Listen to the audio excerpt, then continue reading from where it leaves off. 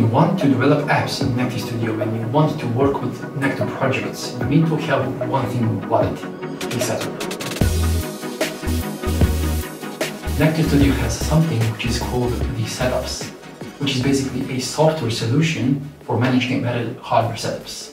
If you found this a little bit convoluted and if you were wondering what does it mean, let's explain.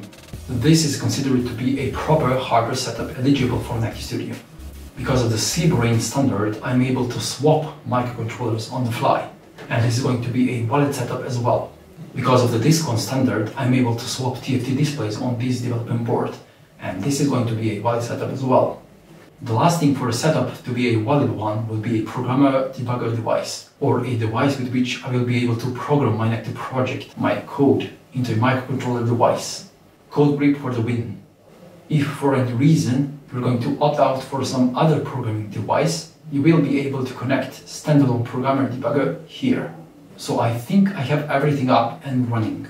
Now I just need to connect this valid hardware setup to the computer wirelessly or with wire, then mimic or abstract every piece of previously mentioned hardware in order to create this software setup, and I will be able to work with NECTO projects. To wrap up the subject, let's explore some other setup variants.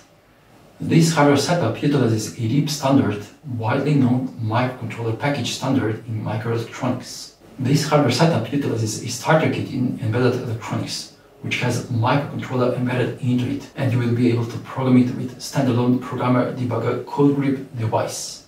So that's it. I could keep talking about this all day, but in essence, a setup illustrates what embedded hardware you basically have on your working desk. Thanks for watching. Catch you with the next one.